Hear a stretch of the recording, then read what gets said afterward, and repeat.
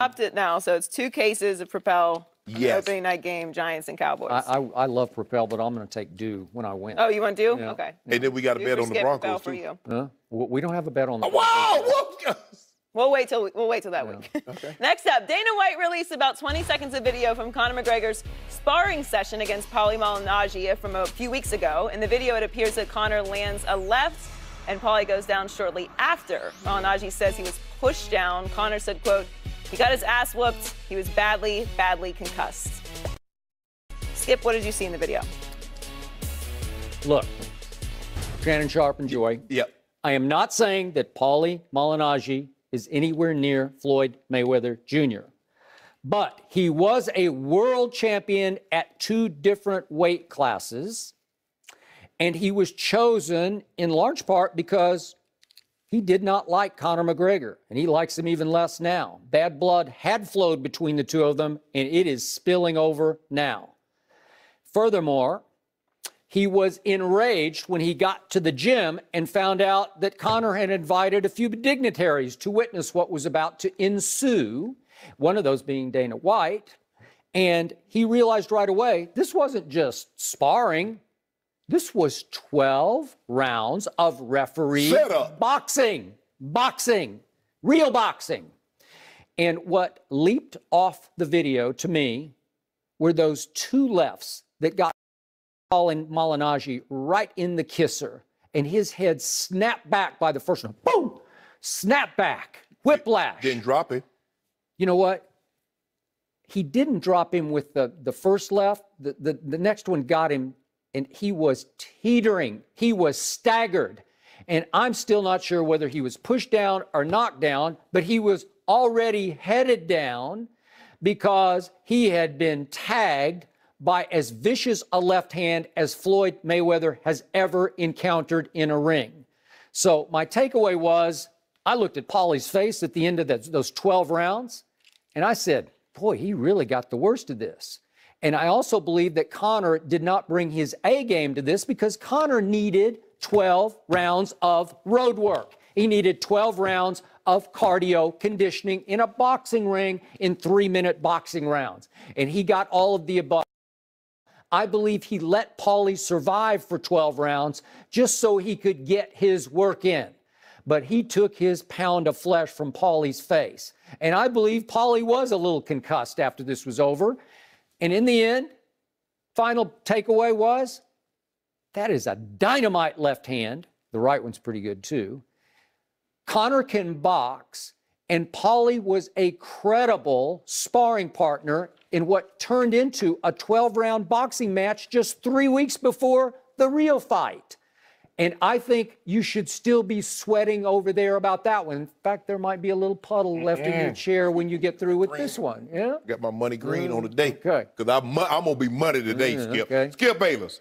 Now, you said that Paulie Malignaggi was a 2-division weight champ. Was one of those division light heavyweight or heavyweight? Because you look at him in this video, you tell me Paulie Malignaggi is in shape. Oh, he's okay. He's only 36. Floyd's what, 41?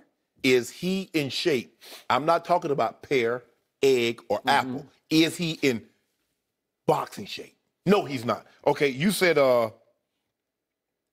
this was a setup from the beginning. I didn't say it was a setup. Oh, it wasn't? So what? So hold on. Conor McGregor is just gonna go 12 rounds of sparring with Paulie. But somehow Dana White, the Fritas brothers, a camera crew, all that's there. Yeah, because Conor knew what he was going to do to this guy. Oh, so hold on. So let me get this right. He wanted the people who count to see he can box. Okay, Skip, hold on. And he can flat out punch. Hold on, Skip. So let me get this right. You fly a guy from, normally, this is how it normally works. You fly a guy over great distances. He came from New York, you fly him to Vegas, 4.5, 5-hour flight. You normally says, okay, Mr. Malignaggi, this is your hotel. If you need anything, contact me. We'll see you in the morning. No, but that's not what they did. They flew this man 5 hours, take him straight to the gym to try to beat him up. Skip, You told me Conor McGregor can't box, that he won't lay a glove on Floyd. Well, then why shouldn't he get the advantage of making him spar right away? Let me tell you what happened. me and my trainer, Rope Man, did the very same thing to a guy named Steve Weinberger, who's the head MPC You're judge. now comparing yourself to Conor McGregor? Listen to me, Skip. Let me tell you what we did. Rope said, we bringing in Steve Weinberger. I know who he was. I said, Rope, let's take him out. So Rope went and picked him up from the airport, ain't get him no food, no water, brought him to the gym. Guess what we did to him, Joy? Mop the floor with him. If you don't believe him, asking about it. Skip, if you got so much... That was the biggest bunch of baloney you've ever spewed out on this table. I tell you what, ask Steve Weinberger. They're going to ask him about this because I know he watches. Steve who? Steve Weinberger. He's the head MPC judge for bodybuilding shows, the Mr. Olympia, Arnold. He's a judge? Head. Okay, but wouldn't you be able to mop the floor with a judge?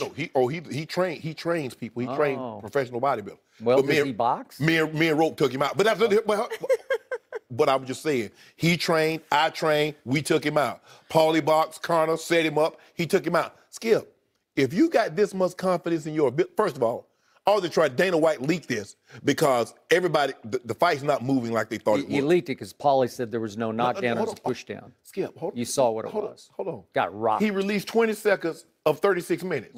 Okay, that's neither here nor there. But I believe this video was leaked because the fight's not selling $3,500 a ticket. Got me. That's what got me sweating over here, Joe, $3,500 for them tickets. And as you get closer in the pool to the ring. Want to bet they'll sell? Yeah, I'm just. But guess what? Now, Leonard Ellaby is going to release a tape on Friday with Floyd submitting somebody in the ring. You know, he choking them out or doing an arm because he's trying to sell the fight too. What? Skip, you and I both know, unless you believe that Paulie Malignaggi's skills is on the par with Floyd Mayweather. I did not say that. And if you look at Paulie, I didn't say. What is he trying to do? He takes this straight left. Why? Because he's trying to do the shoulder roll. He's trying to. Did you see his head pop back? But Skip, did you see the power? Skip, you're asking him. You're not saying, okay, let's go spar. Let's do this. You're asking him to imitate somebody that he's the only person that's ever done this. So how do you expect the man that's flown 5 hours, get off a plane and says, okay, I want you to shoulder roll, hold the right up pretty high because the left hook is what he's going to be worried about, and you shoot a straight left down Broadway. You proud of that? Look at Paulie. Now you're trying to discredit Paulie Malignaggi. He's a boxer. He's a champion. He's 36 years old. Floyd is 40 years old. Skip. 40. Oh, so are you telling me in this video, Paulie Malignaggi is in shape? What you're telling me? He's in boxing shape, yes or no? I have no idea. Skip, stop playing. I don't know. I don't know. Skip, you work out every day. I do. Okay, so you know what an in-shape body looks like. Are you telling me, once again, is Paulie in shape? He's probably not in the best shape, but I will tell you this. He is a highly skilled championship boxer. He won championships at 2 weight levels. Skip. He knows how. You've been trying to tell me that Conor has no idea what he's doing. He has an idea what he's doing. Is it going to be easy to hit Floyd? It is not going to be easy. But what that video shows you, if he does get that left through just one time, Floyd's head's going to go way back. And if Floyd does get his right through one time, Conor's going to look around and say, did he just hit me? I'm not sure, because I think he did, but I'm not sure because I'm not sure I felt it. I guarantee you he ain't going to be walking through them punches like he says he is. But Skip, you still want, look, I'm not trying to discourage this what this man has accomplished. Paulie Malignaggi, you mentioned it. He was a 2-division champ. He just knows how. He's skilled. No, Skip. Yes. Skip. If that was the case, why did they go to training camp? If you could just show up and fight, why go away from your girl or your wife? Why abstain from, activities that they say drains a man of his strength? Why would you do that if you could just show up out of shape and just fight? Why did they do all this? What? Yes. Well, what's your point? My point is, if you thought Paulie Malignaggi, if he was still in fighting shape and thought he could win, he would still be boxing. But because he doesn't want that life anymore, and he just came in expecting to get at least a good night's sleep, a good meal in his system. What, is he new?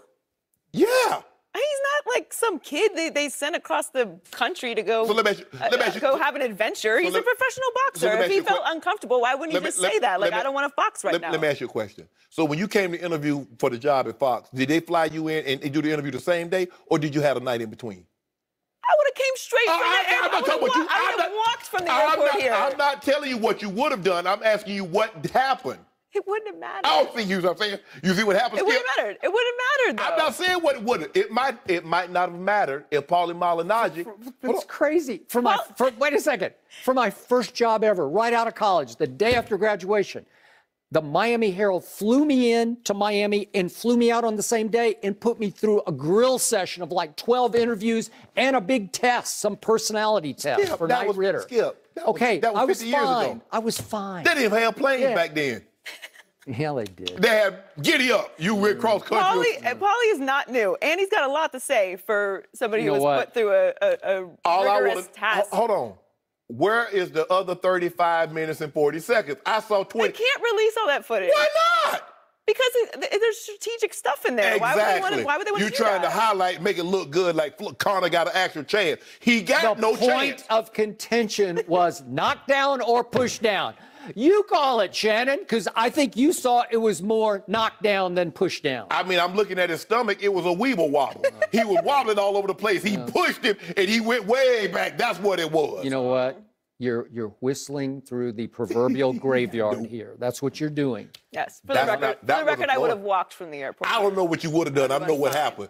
They put you up at a nice hotel, the Intercontinental. Tell it, Joy. They were very good to me, but I would have worked through it, and I wouldn't have complained. Now, she was doing nothing physical. You know what? You were getting nervous.